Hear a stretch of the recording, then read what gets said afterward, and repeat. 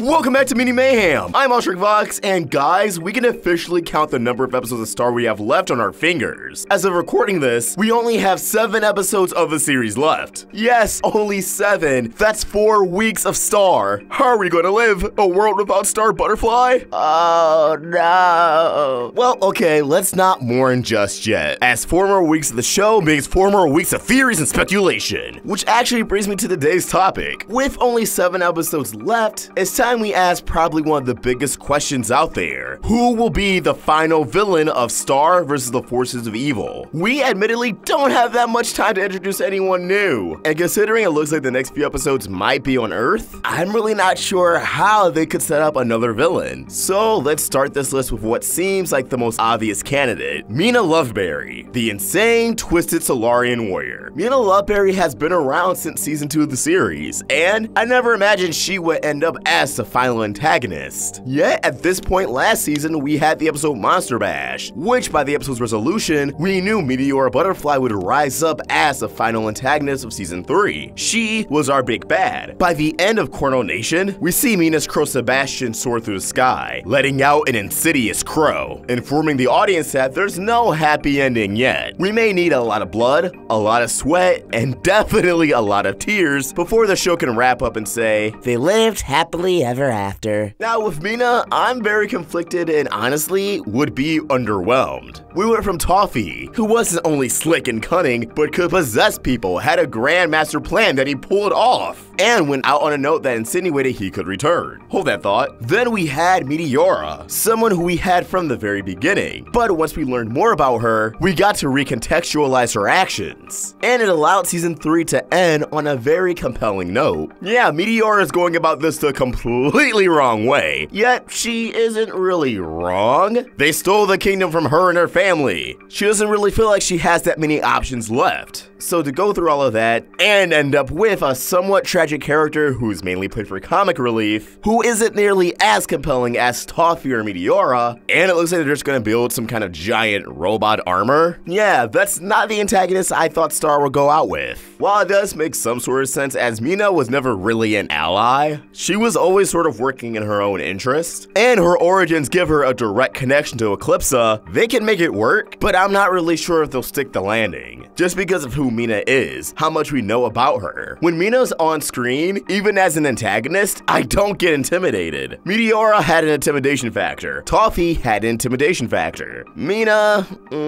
she's just cuckoo bananas. But that honestly has me thinking Mina could be a red herring for a different villain to rise up at the end. So let's move over to another suspect, Toffee. Alright, listen. Amongst the abundance of Toffee references in this season, we have 2 episodes that directly set up his return. One, Butterfly Follies, where Glossric implies that Star killing Toffee could have been a mistake. And then, Meteora's Lesson, where Glossric and Meteora time travel to a moment that cemented Toffee's hatred for humans and magic, validating Toffee's thesis in front of impressionable monsters. Considering we still don't know why Glossric wanted to go back to the past and help Meteora dip down by choosing Toffee as the target, but one thing's for sure, it's not over yet. We also have to factor in Eclipsa's spell with no name. That episode kind of came out of nowhere, accompanied with an ominous ending that one could argue was sort of a cliffhanger. Eclipsa developed the spell to slay Septarians, and we know the spell was used on Toffee, although it ended up only severing his finger due to Moon getting cold feet. Toffee is the one character I can see returning as the final villain without it really feeling rushed. We can figure out why he knew so much about the Book of Spells, such as the Whispering spell or the implications of knowing the All-Seeing Eye in Independence Day. Why was he so confident in his plan to corrupt and destroy the realm of magic? And why did he succeed? On top of all of that, Toffee is legitimately intimidating, because not only is he a capable warrior, he's a strategist, and you do not want to cross paths with him. Not to mention, I feel like Toffee may be one of the only few things that could get Moon back involved in the story. We're not really sure if she's going to return to Muni after the events of Cornonation. She may want to still be out on her own for a bit, and that has to go somewhere. It would feel like kind of a waste of time for Moon to go out and essentially establish another village within Muni, only for that village to dissipate because, hey, everyone likes Eclipse and Globgor now. It just feels too easy. I feel as if Moon being removed from the main conflict will come into play once true danger is lurking about, having her regrets on the sidelines so she could have a truly triumphant return. Remember, her armor is still in the ruins of Muni Castle, just waiting to be put on. But moving on from Toffee, let's actually focus on a spell with no name, how that could be the final antagonist. The show is called Star versus the Forces of Evil, and magic is subjectively evil. You can do some pretty scary things with magic, and this is highlighted in the spell with no name. As stated in the spell's self-titled episode, it has the potential to eat through every single dimension until there's nothing left. Armageddon on an interdimensional scale.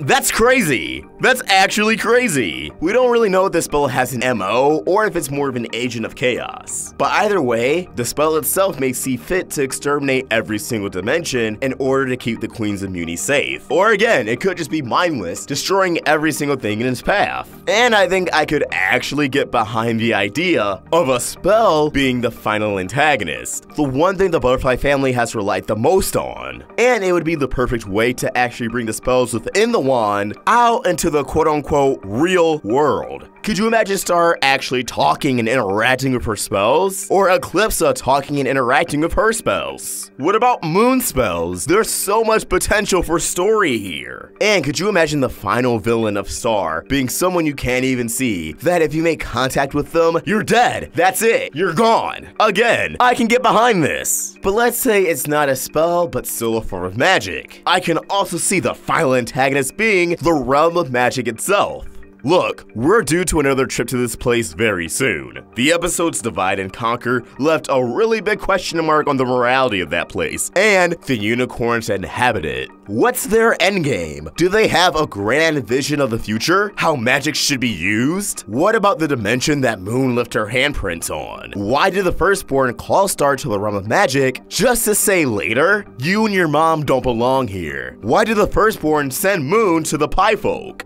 So many questions. But you get where I'm coming from. A lot of things don't add up with the realm of magic, and this could still involve Toffee in the story, which could also make more sense of Glossoric's sentiments that Star and Moon shouldn't have been in the realm of magic, that defeating Toffee and restoring the realm of magic may have been a mistake. I'm just saying, do you trust the Firstborn? After everything you've seen. Now it is kind of twisted that Star did kind of birth her, but oh well, life sucks. Sometimes you just gotta kill your child. Ain't that right, Thanos? The inhabitants of the realm of magic would make for a great final battle. How powerful is the Firstborn? Well, the best way to find out is to watch her kick some butt, even if it's the butt of our main characters. With all this said, there's only one more candidate I have for a final villain, and it's someone we've talked about before, Severus of Tarsus. But now it's looking less and less likely. Maybe Nefsi and everyone else working on the Book of Spells put him in as a red herring, but something's not adding up. Why mention this powerful, dangerous Septarian that Globgor had an issue with, that the Magic High Commission had an issue with the various Queens of Muni had an issue with, all the way up to Moon's mother, Comet Butterfly's chapter, the last time he was mentioned? Was he killed off screen? Did he end up getting crystallized by Romulus? Or is he still out there? This is someone who wants to commit genocide against all humans. Someone who Toffee probably adopted his ideals from. And if Toffee was a prince, I think it's likely that Seth could have been the king.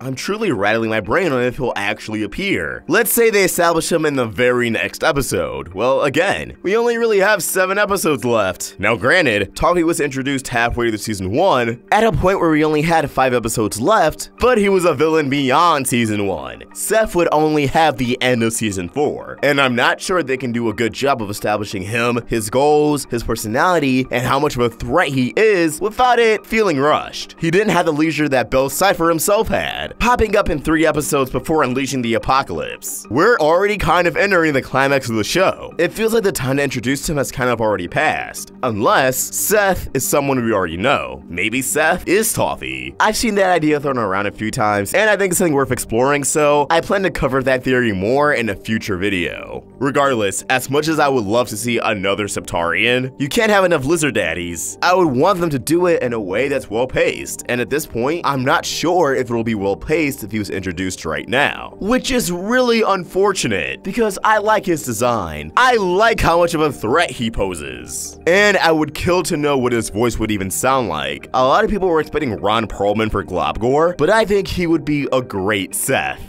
But this is where I turn the conversation over to you guys. What do you think? Who would you want to be the final villain of Star vs. the Forces of Evil Season 4? Subsequently, the final villain of the series. Let us know your thoughts in the comments below, or tweet your thoughts at Roundtable Vids, and for my own thoughts, you can find me at Vlogs. We're also on Instagram. Help the Roundtable grow by either becoming a member of this channel or supporting us over at Patreon. Link in the description. If you enjoyed this video, please throw it a like and subscribe to the Roundtable for more great cartoon content. Thank you for watching, and I hope you have an awesome day. Vlogs out.